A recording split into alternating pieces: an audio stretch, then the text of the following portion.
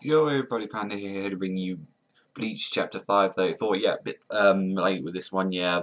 Started college again, and I sort of didn't really feel too well when I got back in, so I just lied down for a bit and just ate some tea. But, like, I'm alright now, and I feel like doing the chapter, like I said, because this was a very good chapter. It wasn't like battle heavy or anything, but we got a lot of dialogue and we got a lot more explanation of what is happening ever since that attack. So what happens is it started off with, a bit gag, like Rankika saying, I got some urgent business to take on, so will you just take care of these? And he's like, and, Ishin said, hey, I'm just going back to the human world and all that, just try and smooth things out with the Captain Commander. So he's obviously gone to see the girl, Masaki again, and what happens is, like, Masaki returned home, and what happens is her auntie, or like her adopted mother, found out about, you helped Shinigami, you helped Soul Reaper against a Hollow, and it's like the only person who knows about this is Ryu and the maid Katagiri, and he just got mad. He was like, why the hell did you say anything about that? Why did you tell her? And he was saying there was a problem. He's saying she was attacked by a Hollow, and the only ones she needed proper treatment, and the only ones who could do it is the hand of the Quincy, like, the master and obviously the mistress. And he's saying, like, the bloodline could have been tainted, and she's like, losing it, saying, is that your justification? And she's like saying, well, that's what you wanted. Like, the reason, like, the marriage between you and her is simply for the sake of Quincy's future. So I think there was actually, she actually likes her, like, like she likes him a lot, and she can't really say that because she's like not, I guess, not a pure blood like they are.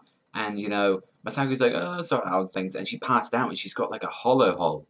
So what happens is this white has infected her with a hollow hole, so she's going to be transforming.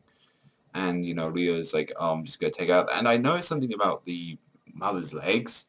She's like got bruises or scars at the bottom of her legs or something. So it looks like she's been beaten, or she's like not been told to leave the house. Maybe that's what her father did, like Rio's father did that. It's like, maybe the Quincy's are pretty strict with what happens. And out of nowhere, while she was taking them, like freaking Hollow attacked them out of nowhere, and Ishin just attacked it. And he was quite upset, saying, like Ryu was saying, you did this to her and all that. He's saying it's all because of you, because she protected you.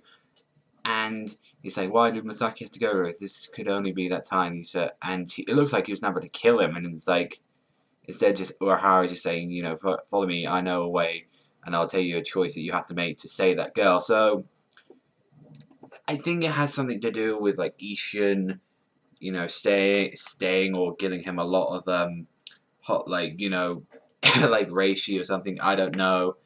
Like I think it's something to do with that, and then maybe as well, like, they're gonna have to work together, with the Quincy healing techniques and like Soul Reapers. Maybe that does something, but obviously the two are not be able to work together. But for the sake of the both the girl they love, they're willing to do it. But like overall, it's like I really enjoyed it. Like this freaking this chapter was really jam packed with information. But let me know in the comment section below. Like, do you think Masaki's father, technically adopted stepfather, he beats his wife and all that? Because there's like scars on her legs, and it just looked like she's been either attacked by a Hollow or like she's been beaten up. And what do you think is going on with the maid? Do you think she likes Ryu? But that's all from me, everyone. So thank you very much for watching. As always, remember, strap the hand up, sign out, and I'll see you next time.